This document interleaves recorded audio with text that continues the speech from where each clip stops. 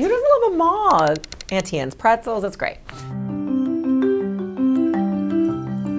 Definitely like retail in general is really, really changing. I think people are just shopping different ways. Obviously, the online business is so different now. People like like this idea of getting something directly to their home. People are busy. Everyone's busy. Let me tell you, wherever you live, you're busy. So people now really just want, that instant, I don't know, it's such a different world.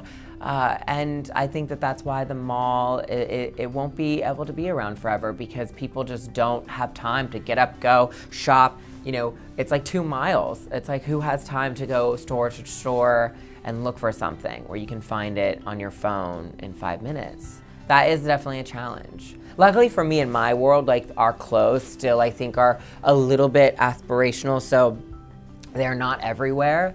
So hopefully people will still try to find them, which is nice. But yeah, retail is really different now. Even me, I don't want to walk the mall. It's so much work. And you got kids everywhere. Ooh, tired.